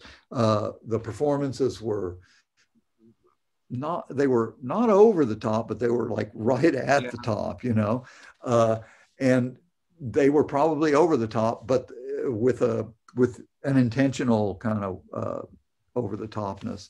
The ending was not the standard kind of humans triumph over the alien menace ending that you would expect in a movie like that. The kiddie qualities of the film, because there was a kid who was like the main character. The kid qualities of the film were kind of undercut by the weird erotic qualities of the film. So in a way, it was not anything that you would expect a movie to be. So when it was released in theaters, it came on the heels of Charlie releasing, I believe, Ghoulies. No, Troll and Eliminators theatrically. 3 movies, 2 weeks apart, not enough money to promote them or to create trailers or get trailers in the theaters in time. The week that TerrorVision was released, the Space Shuttle Challenger exploded, putting the nation in a very kind of sad mood. TerrorVision came into the theaters and not that many people saw it. It immediately, there were some people that kind of got the humor of it and loved it. The critics did not get it at all. And so it got kind of universally reviled by critics. Only a few critics kind of had anything nice to say about it. Michael Ventura in the LA Weekly got it and liked it. And so it kind of put me in a tailspin for a few months after that, just that something that you feel kind of expressed what it was you were trying to do was so universally kind of hated by the critics. So I just kind of built some furniture for my house, and with the help of Jim Bogard, my old friend, and kind of licked my wounds for a little while. And gradually what happened with TerrorVision was it became so hard to find, except you could get it on VHS. And then as the VHSs got stolen or started disintegrating, you could barely get it anymore and kids couldn't see it. And the people that liked it started turning their friends on to it. And it became kind of like a rite of passage, kind of turning your friends onto it and enjoying it. And over the years, it kind of built this following of people that really loved it in the way that I intended, which is like, what the fuck am I looking at when I watch it? But it makes you laugh in spite of yourself. So for me, as I started going to horror conventions and seeing how many young fans there were for that movie, it was really kind of a satisfying conclusion to my emotional journey of sadness of TerrorVision. Yeah, it's become a cult classic, and it's one of my favorite horror comedies. Definitely cool. The best horror comedy of the 80s, in my opinion. That's great, man. Yeah. I mean, I've been really pleased to meet a lot of people, and very hip people that record company people and young film people that were kind of influenced by that film when they were young. Yeah, and I guess the other big series a few years later, you know, you're known for Subspecies, where you shot the first vampire movie in Romania, it seems like. How Yeah. was that whole experience? So basically, after TerrorVision, I kind of developed some scripts for Charlie, and I was in development hell for a little while, trying to write scripts, and they didn't work out. And then had another script that was going to go in Italy, and just as we were about to shoot, we were there like doing pre-production. Empire collapsed. Then a few years later, Charlie kind of rose from the ashes of Empire with Full Moon, and he called me in to edit a couple of films for him, and then one day he got me into his office, and he showed me a poster of a vampire movie called Subspecies. And he had basically been approached by an expatriate Romanian named Ion Ionescu, who had been living in the States, but after the revolution wanted to go back and do business in Romania and start making movies there. So he put together a deal where the Romanian government would pay for the Romanian film studio at Bufta would pay for the Romanian costs if Charlie would pay for the cast and, you know, all the American costs of the film. That kind of a deal is like gold for a guy like Charlie Band. And so basically, I was never a big fan of vampire movies, but I am a fan of adventuring into some weird place to make a movie. Yeah. So he basically sent me over to Romania for kind of a scouting trip of a week, where I hooked up with Ion Ionescu and a guy named Vlad Paunescu, who was going to be the director of photography for the film, who didn't speak any English, but the woman who was his girlfriend, Wana Tofan at the time, who later married him, she was the costume designer. She spoke a little bit of English. So we spent a lot of time together, hanging out, eating, talking about the film, and with Wana as kind of the translator between us. We also traveled up into Transylvania, and they showed me these spectacular locations that we could access for like no money. And I saw the studio where some of the interior castle sets were already erected, and saw the equipment, the old Romanian film studio equipment, which was pretty old and crappy. And I realized that if we were going to make the movie there, the locations were going to be spectacular. The equipment was going to be limiting. And the movie was going to have a very kind of European vibe to it, which seemed okay to me, given that it was a vampire movie set in Transylvania. So I went back to Charlie, went back to the States, really loved Vlad and Wana, and said, yeah, we can do this movie. So we hired a friend of mine, Jack Kanson, who was back from the days of Shootout in Texas and Pacific, who was living out in Los Angeles at the time and was a screenwriter, got him to do a rewrite on the film. And he brought some elements to the story, like the bloodstone, the ancient religious relic that drips the blood of saints that a vampire can be sustained by. So with that script, a few months later, we started casting, and then I flew off to Romania. And at the time, we had not settled on an actor to play Radu, the main badass vampire of the story. But we had found a guy named Michael Watson, who was a great Stefan, very kind of timeless kind of character. And he was working on General Hospital with an actor named Anders Hove, this Danish actor who was playing kind of the main bad guy on General Hospital at the time. And he suggested Anders to Charlie Band. Charlie auditioned him while I was already in Romania doing prep. And hired him on the spot, you know, because Anas is a phenomenal actor. So basically, there I was in Romania, and finally the cast kind of flew over first. First the two girls, and then slightly later Anas and Michael, and we were going. I heard it was a difficult shoot. Obviously, you're in Romania, but with the crew that didn't speak English, and how was it dealing with all of that? And was it the government or the locals? Were they an issue? Did they take kindly to you shooting a film there?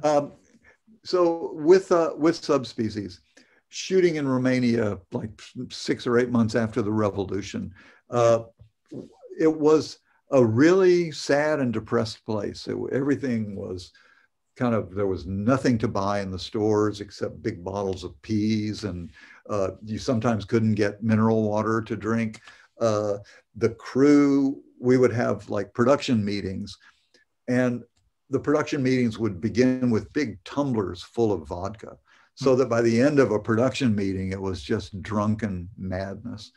The AD, who one of the Romanian actresses described as having the face of a pervert, basically looked at me one day as we were prepping and said, "You know what? Don't worry, be happy. If you can accomplish one thing in a day in Romania, it's a good day." So basically, it was, the pace of everything was super slow. The difficulties of going to visit a location, you had to wait for the man who had the key to let you into the location. The crews were not getting paid very well. The money was not always arriving in time to pay the crew, so they were revolting. Every few days, we would have another kind of strike on set. Some days the film wouldn't arrive, so we would have to shoot very little film in a day to try to make sure we had enough film to shoot the next day. The wine was plentiful and cheap, and Michael Watson and Anas Hove had a taste for wine, so there was a lot of drunkenness on the set, some fights, some threats to my life from some actors, drunken dinners at the hotel, which was just this dark and dingy and kind of sinister place, where glasses were swept off the table, and people were blaming me for the delays when it was really out of my control. You know, I could only do what I could do. So basically, I was just holding on to this train, trying to finish the movie and keep everybody as happy as I could keep them. And so the film itself was a really difficult production. I started keeping a journal early on, just day by day, just to kind of, for my own sanity, turn the crazy shit that would happen every day into comedy for myself, you know. And that journal is like a great read now, because it really takes you into the place and the time.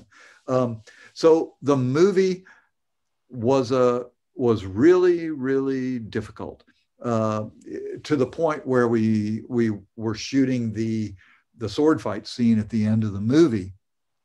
And every time they'd start clashing these swords together, and the swords had been clashed so many times that they were kind of like serrated practically. So if you touched them, you would get cut.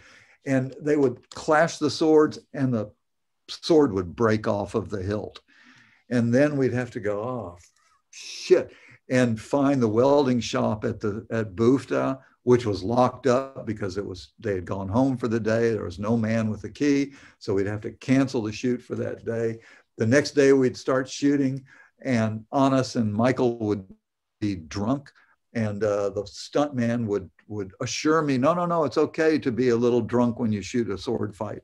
But I would have to say, no, sorry, we're not shooting today, you know? So it was like one thing after another, till finally by the end, we were weeks and weeks over schedule. We were supposed to be gone, but it was like almost Christmas time And now there were marches in the street and demonstrations that were kind of commemorating the revolution that had occurred like 1 year before. So we got out of there just like a few days before Christmas, thank God. And I had the film, and I didn't know what it was going to be, you know, because, you know, you just shoot what you can and in the time you can shoot it. Got it back and started editing.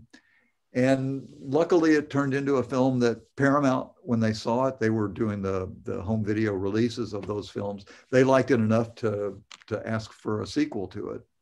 Yeah, it's a large, grandiose picture that you, I guess, hadn't done before on that level, but did Romania just allow you access to these basically ancient ruins? And I heard the citizens there didn't really care for the vampire lore or, you know, Bram Stoker's Dracula.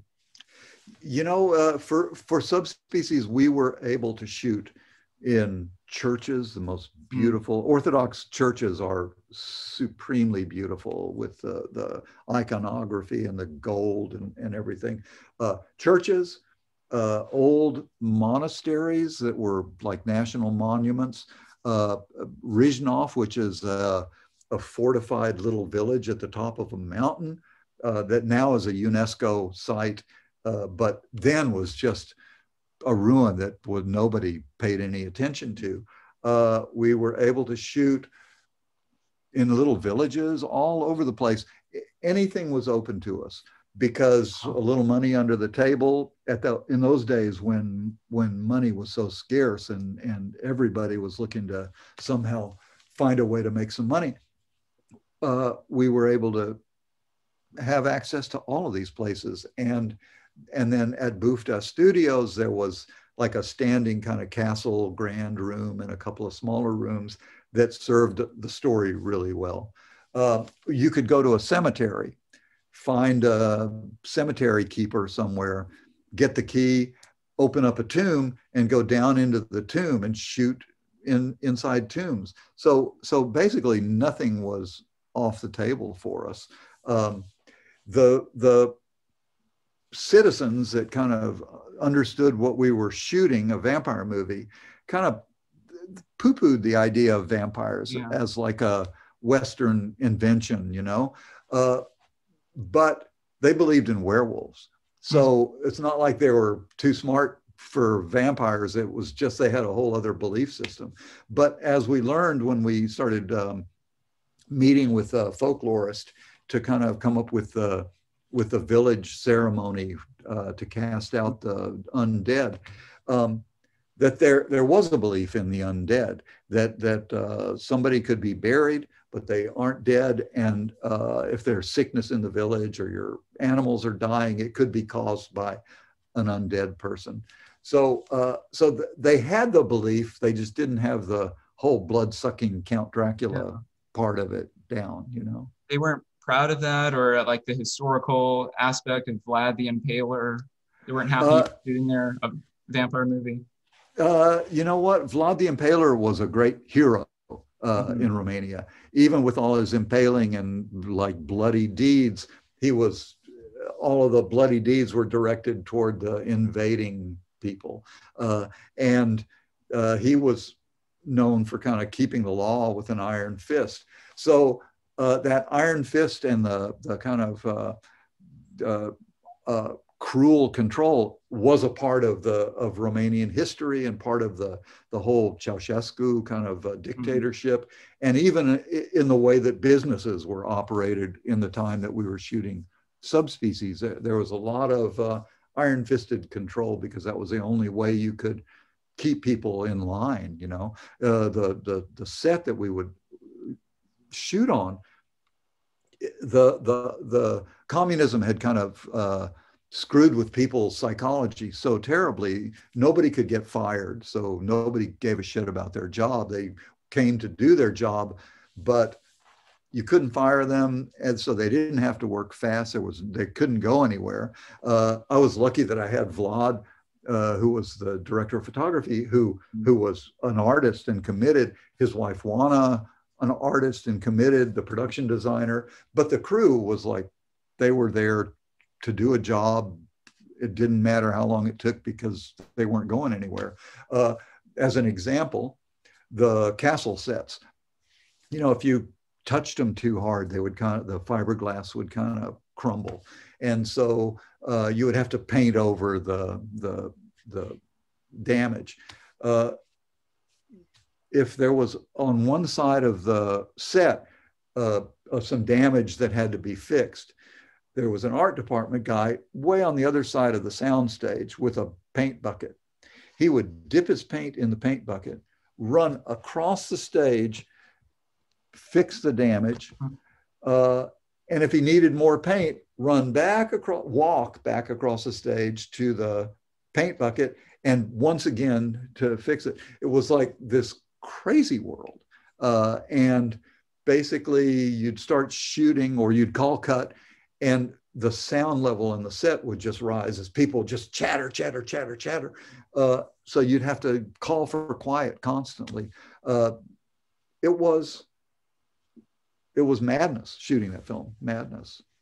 Well, it was a, you know, great film once it came out. It's a beautiful film. It's a great like vampire epic, and I guess it was a success enough for them to, you know, order a sequel. And I heard you shot both the second and third film together, back to back. Yeah. When we screened Subspecies, basically in those days, we would screen the films at Paramount in their theater for the executives of Paramount. And thank God, somehow through the miracles of editing, the miracles of music with the Amman Folk Ensemble, who did the score for Subspecies and created that kind of real atmospheric Romanian music, the film turned out pretty well. And Paramount requested a sequel. And not content to do one sequel, because Charlie had this vision of doing 200 films by the year 2000, we set out to do two sequels, back to back, shooting them simultaneously. So I wrote a script that was like the double movie, all kind of one continuous script of like 180 pages or something. And I got Anas Hove back, and I said, Anas, I want to do this movie with you. He's a really great guy, but he was drinking too much in those days. And I said, Anas, I want to do this movie, but I don't want any drinking on the set. If you promise me you won't drink on the set, every night when they're taking off the makeup, I'll come and drink with you in the makeup room. And he agreed to that, because he knew he had like overstepped it on the first one. Michael Watson, I couldn't bring back because he was too much trouble to work with. Laura Tate, who played Michelle in the first Subspecies, had some problems and had a couple of young kids and couldn't see going back again for, you know, what was going to be 3 months of work. So we luckily got Denise Duff, who kind of took over that role. And went back and still were able to access, you know, even more locations, some of the same locations, but then Castle Corvin further north, and got Jan Hajduk, who plays the police lieutenant Marin in the film, who's like, you know, a phenomenal actor. That was the great thing about Romania, was as difficult as it could be to kind of manage the crew, there were people on the crew who really could do their job, like the grips and stuff. And once you got them on your side and they wanted to do their work, they would do anything for you. And the other great thing was the actors of Romania were really well trained. The theater tradition in Romania was like long standing, and there are many, many little theaters in Bucharest, for instance. So we were able to bring in some really great actors for the films. With Anas not drinking, we set out to shoot 2 and 3 back to back, and it was like a long stretch. But we got to travel all over the place and be in some really beautiful places, some really dodgy hotels, but, you know, being together and having a glass of wine at night and then being able to shoot during the day. We had Wayne Toth and Norman Cabrera, who were the makeup effects artists for Subspecies 2 and 3, who kept Honest really happy and played music for him. And they had a band, and so I kind of cast them as the rock band in the film. So it was like it was a much more pleasant experience. It's like once you leave someplace like Romania the first time and all the difficulties, what the bad memories kind of fall away, and you just remember the good times of friendship and glass of wine and, you know, all the stuff that kind of like the social aspects of making a movie that kind of enhance the whole process.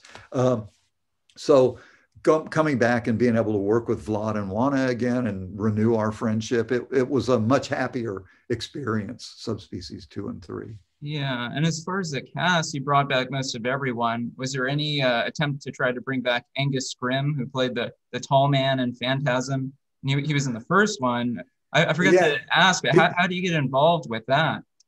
You know, Angus Scrimm was one of those casting decisions that Charlie kind of came across after I was already in Romania doing pre-production. And Angus came in, it was like one of those cameo appearances where he flies in, you shoot him out in 2 days and he's gone again. So he came to Bucharest. His flight got diverted to some godforsaken town and they had to drive him to Bucharest. So he was already kind of wiped out from the travel when he got there. I was expecting this sinister, very kind of strange, overwhelming character that I had seen in Phantasm. And what showed up on my set was a very sweet man. I was like, holy shit, what are we going to do to make him look like the king of vampires? So we piled some wigs on his head, maybe one too many, and did the best we could because we had 1 day to costume him and prep him, and another day to shoot, and maybe 2 days to shoot, and then he was out of there. So and Honest kills him in the first one, so there was really no reason to bring him back again. But we did for Subspecies 2 and 3. I thought it would be interesting. Now we had met Radu's father, so I thought maybe it'd be cool to meet his mother. And what if she's a mummy? And he calls her Mummy. And so we got Pamela Gordon, who was this very, had an eating disorder, very thin woman, but a really fine actress who to play the part. And she submitted herself to this full body makeup every day that had to be horrible. And she could barely see out of a little hole in her eye and had to be kind of led everywhere and carried up the steps to the cave that was up a hill. So we basically had met Radu's father. Now we get to meet his mother. And I think I like that dynamic that they managed to pull off. Yeah, who did her makeup, his whole getup? That was Wayne Toth and Norman Cabrera, who are both incredible makeup effects artists who work to this day. They came up with the makeup. They applied it every day, not only to her, but also to Honest. So they were really, really busy. And you brought back the cinematographer for the first, it seems, for 2 and 3. And they're beautiful, the photography in it, but the fourth one, has a different look than the first 3, definitely. Yeah, the first 3, because Vlad, was a Romanian artist, cinematographer. The first film, we shot the first few days, sent the dailies off to Italy. Charlie looked at the dailies and did not like the look of the film. So he was ready to fire Vlad and bring in Adolfo Bartoli, who was an Italian cinematographer who I've worked with also, who was Charlie's kind of favorite cinematographer at the time. So by that point, when Charlie wanted to fire Vlad, I understood that Vlad was the only way we were going to get to make this movie, because Vlad had command of the crew. Vlad, the producer, Jan Ionescu, was locking himself in the hotel room every day by that point. So it was really Vlad and me, and kind of coming up with the day's work, and Vlad kind of keeping the crew in line. So I told Charlie, no, we can't fire Vlad. And I had to go to a big meeting at Bufta Studios with the heads of the Romanian film industry and defend Vlad, because they said that you can't fire Vlad because he works for us. And so basically I told them why I wanted Vlad and how much I enjoyed working with Vlad, and somehow managed to save his job for the film. And with the one kind of loophole that Charlie would fly Adolfo Bartoli into Bucharest, and Adolfo would kind of advise Vlad a little bit on lighting for an American style film, which was basically backlight. You know, you got to have some backlight in there. And Vlad was doing it very naturalistically. The first few days dailies were developed at a lab, like in I think in next to Romania somewhere, and so they didn't look that great anyway. But Adolfo came to Bucharest and stayed for a couple of days and took me aside and said, "Please, Ted, I don't want to work here. So you keep working with Vlad." And I was like, "Yes, Adolfo, I'm totally up for that. I want that to happen." So, and we were shooting on Fuji film stock, which has a very kind of creamy, warm quality to it. So once Vlad understood this concept of backlight, the film started looking more and more like it should look, and 2 and 3 looked great. Subspecies 4, when we came to make that, a few years had passed. Vlad was busy now running the studio, Castel Film Studio. And so we brought Adolfo in to shoot Subspecies 4. And I think it was shot on Kodak stock, so it has a much harder kind of quality to it. The light is more harsh. We didn't have as many days to shoot. The locations, the budget was much lower, and we couldn't travel to distant locations, so we had to find places around the city of Bucharest. So the film itself has a much different, more kind of lurid Italian look to it. So that's the story of that. Yeah, it's still a good film, but it's more further removed. Now, I do want to get to, before it's too late, to your documentaries. I was curious first how you got involved with this other documentary for Chainsaw called The Shocking Truth. That's the first time I had actually seen you. How did you get to being in that film? Over the years, I guess people had tried to do some kind of documentary about Chainsaw Massacre. And the guys who produced that film contacted me and asked if they could come interview me. I was like, okay, sure. Yeah. I'll tell you what I can remember. And so that's how I got involved in that film. All I did was, do an interview with them. Yeah. Were you willing to speak about it? Had you spoken about Chainsaw much prior? No, that was kind of the first kind of interest that people had shown in kind of documenting what happened with Chainsaw Massacre. And you got into documentaries yourself a little later on. I know you did Dali and Disney one, which I just watched. It's really good about Destino. Oh, cool. How did you like making that? So what happened was after Charlie Band's company kind of like, we did Subspecies 4, had written Subspecies 5, which was going to be like the prequel to the story. Charlie's ambitions kind of got too big, and Paramount pulled the plug on the company. And by that time we were making, children's fantasy films and had kind of branched out a little bit, but work dried up for me at the end of that period. And so I was looking for something else to do. And I had some friends, a guy named Gary Allen and his wife, Barbara Tonys, who actually had worked for Charlie in the days of TerrorVision, doing the posters and the marketing for the releases of TerrorVision, Eliminators, that whole slate of movies. They had a marketing company that was doing kind of like behind the scenes little documentaries and featurettes for Disney primarily. So I asked them if I could come and just kind of teach myself how to edit on an Avid, because all my editing before then had been 35 millimeter.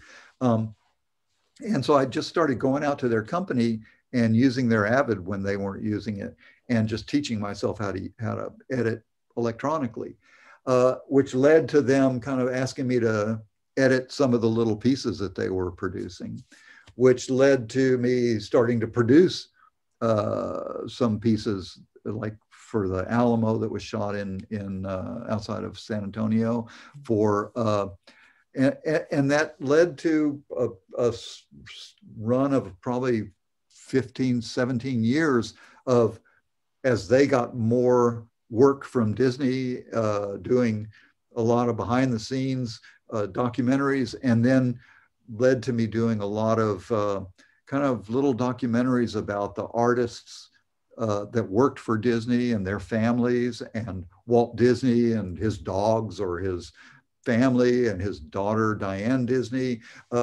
like kind of creating these little pieces that were like just illustrations of what the studio was like back in the heyday of Disney. We did a piece that was like for Blu-ray, when Blu-ray first came out, and you could kind of go off on different branches from your documentary. We did a piece about, for Snow White and the Seven Dwarfs, about life at the Disney studios back in the days of the Hyperion studio, where we got old audio interviews with a lot of the people that worked back in those days, and created the feeling of what it was like to be at the studio. That string of work led to a guy named David Jessen, who was like the executive at Disney, kind of in charge of the home video, like additional content department, had a documentary that they had produced but never finished. They had shot a bunch of interviews for a movie called Destino. The idea behind Destino was, back in the 40s, Disney had, his artist had turned Disney on to Salvador Dali. And Disney was always looking for new artists to come do some sort of inspirational art for movies, or concept drawings and stuff. And so he was always open to the idea of bringing European artists into the studio. Simultaneously, it turns out that Dali was a big fan of Walt Disney, and Dali considered Disney like one of the great American surrealists. Yeah. So Disney had hired Dali to come to the studio to create like an animated, surrealist animated short film, to be part of one of his package movies, like Make Mine Music, or the movies that were like combinations of little shorts to make a feature. So what happened was the Disney studio ended up with a lot of story sketches, original Dali story sketches, and some paintings for backgrounds that, it turns out, contractually they did not own unless the movie was produced. So Roy Disney Jr., in about the year 2000 or so, once he discovered that, said, well, let's just make the movie. So he hired a team of animators to try to make sense of the story sketches and the storyboards that had been created, and plot out and create the movie that Dali and Disney wanted to make. So once he made that film, Disney Studios wanted to release it, but it was only 6 minutes long, so they needed a documentary to accompany the feature to release it on DVD. So David Jessen had hired a company to shoot interviews and create the documentary.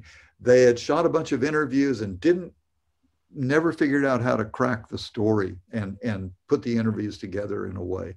So that Jessen hired another company, and the other company, same thing, didn't crack the story.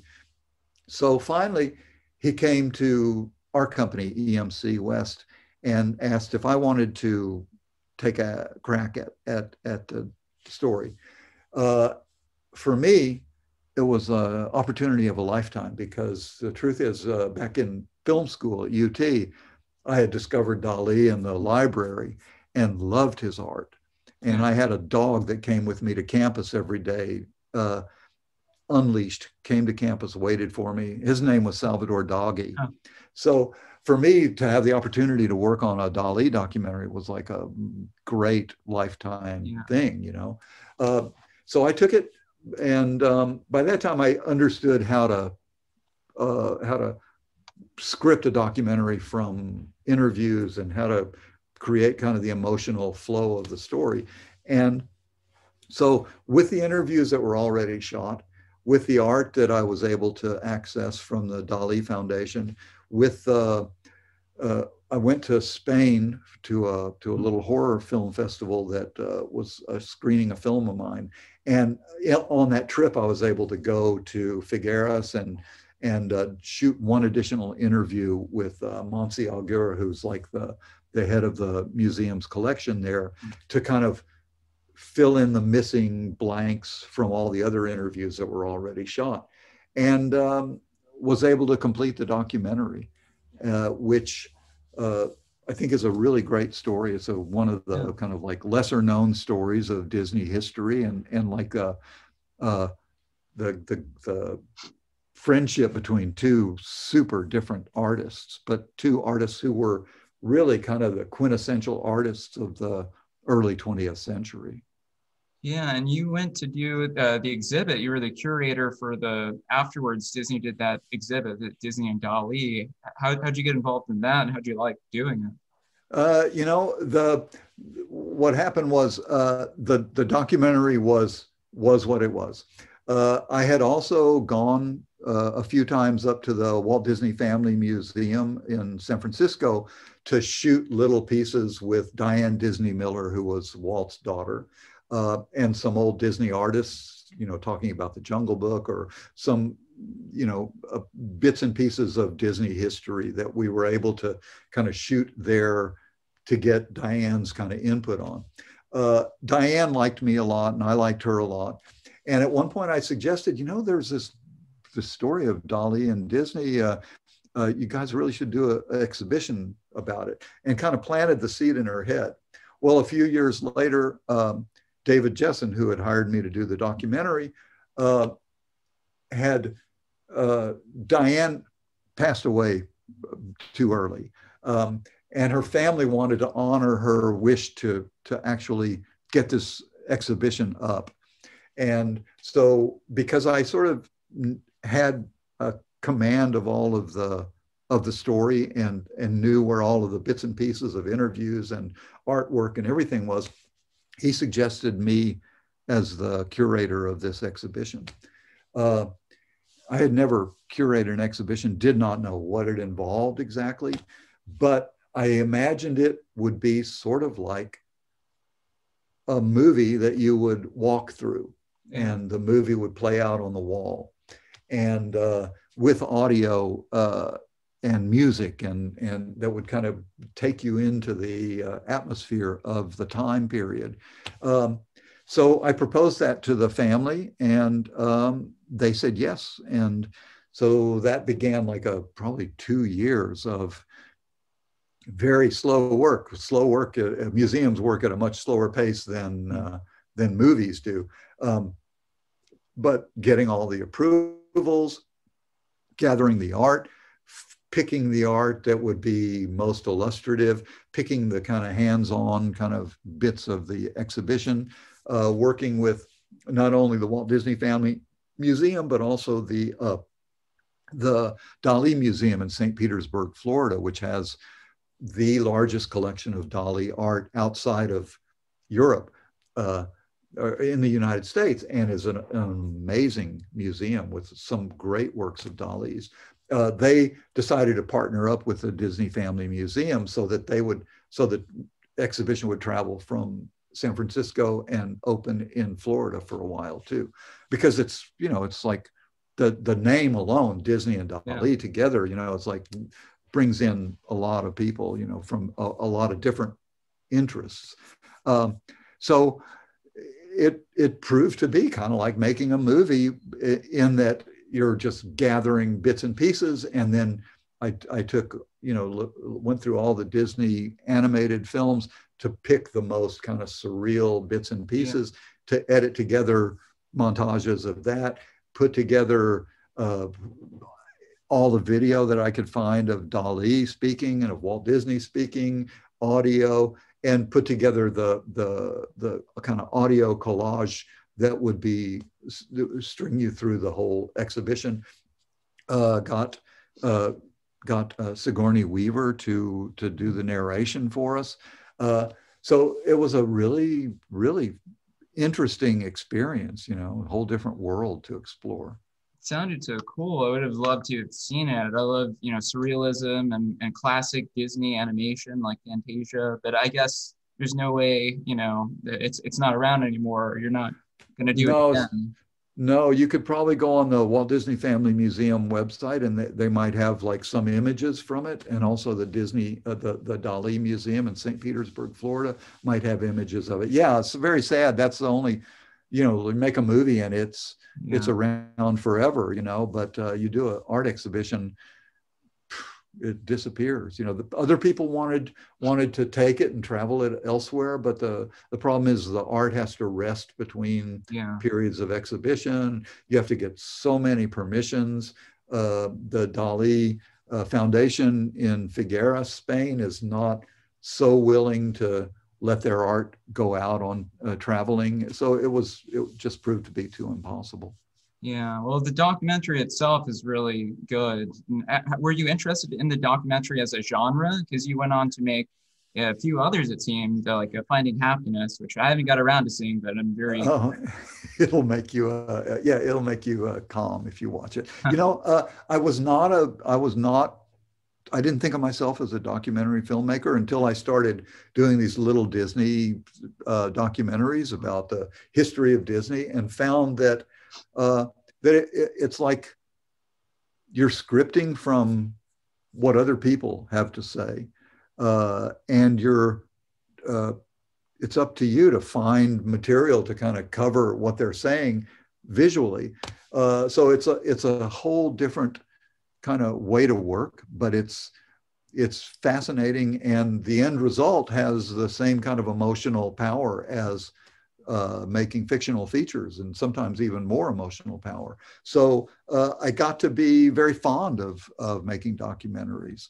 So when you know, the Disney Dali was like kind of like came from my heart, because it really was something I was fascinated about. And then a few years later, my old friend Roberto Bessi, who was the executive in charge of TerrorVision, had befriended some people who found him, because he's a film producer, some people from an organization called Ananda, which was a yoga meditation community based on the principles of Paramahansa Yogananda, but had split off from the SRF, the Self-Realization Fellowship. They came to Roberto wanting to make a documentary about their lifestyle. And Roberto knew that I was making documentaries at the time, and also saw my personality as being something that might kind of fit in with the people of Ananda. So he introduced us, and I kind of pitched how I imagined their documentary could be, as like a self-portrait of their community, because their whole idea is to have like intentional communities of spiritual people who kind of share the same values of meditation and yoga, and can live kind of off the grid of normal society, but contribute to society, have doctors and caretakers and be kind of outside of the influences of drugs and alcohol and sex and blah, blah, blah, blah. I met with them, pitched them this idea of a self-portrait of their community. And then I had to kind of go through this process where I met some of the swamis that taught underneath Swami Kriyananda, who was their main guy, and convinced them that I had good intentions. Then went to meet Swami Kriyananda, and he was a big fan of Bambi. And I said, oh, I've done a lot of documentaries for Disney, and I did this incredible documentary about Bambi. And so he liked me immediately. And some of the people from his organization that didn't like me kind of went to him and said, oh, but Swami, he's made horror movies. He's made vampire movies. And Swami Kriyananda was like very old at this point. And he said, oh, no, I liked Vincent Price. So he was like, so we got along, but it took about a year of me meeting with him once a week and sitting and talking about, a variety of subjects. And, I was honest with him, and I'm honest about my spirituality is not like Christian necessarily, not Hinduistic like theirs is. Mine is more kind of LSD, everything is connected kind of spirituality. But the thing about the Ananda people is most of them that joined Swami back in the 60s and 70s were kind of like people like me who just kind of went a different way and went into yoga. So I liked them a lot, and we got along very well. And so the process of making that film was a year of just getting to know everybody, interviewing people, and then a few weeks of shooting at their communities and creating and just finding a way to let them tell their story. So you weren't really interested in Eastern spirituality or Hinduism much before, or yoga, meditation?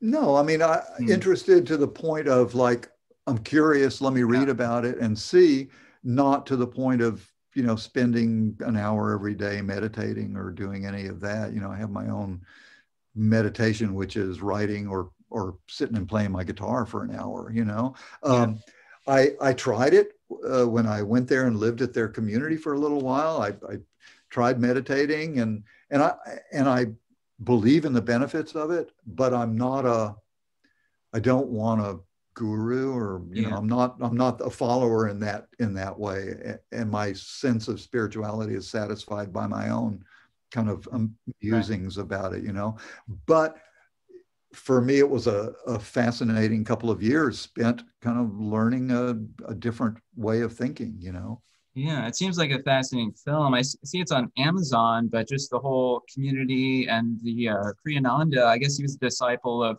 Paramahansa Yogananda, the autobiography of a yogi. It seems really interesting. I'd like to see it. It's interesting in that there's a lot of life principles that they adhere to that I think are really cool. They have their own school system. And they have doctors and really smart people, smart computer programmers. So it's a community of really intelligent people who have just chosen to kind of limit the distractions in their lives. And I like them a lot. And living there and hanging out with them was a really sweet period of my life, Yeah, it kind of reminded me of the Hare Krishna movement a little bit, but I got to see the film and find more out about it. Now, as far as I guess to wrap up here, do you have anything coming up or any news on Subspecies 5 or anything in the works? Yeah, right now we're sort of in a holding position for, to wait till vaccines and COVID is a little safer, but we have the script for Subspecies 5. Anna and Denise are really eager to get to work on it. We have a company in Serbia that is going to produce it with us because now Romania has gotten too expensive for the kind of money Charlie wants to pay for it. So we're hoping by summertime we'll be able to do it. I'm going to do a little short film for Charlie Band called Don't Let Her In. That's like a interesting little kind of demonic story that should come out in the late spring. So yeah, I'm staying busy, but staying home, you know. Yeah, looking forward to, especially Subspecies 5. I know you're filming in a different country now, but I'll be following the updates. Yeah. Look for it. It'll be around soon as it's safe to travel. All right. Thanks so much for talking to me, Ted. I know we went a little overboard here, but I really appreciate it. Okay, man. Okay. I hope it works out for you. Okay. All right. Talk to you, man. Care. Okay.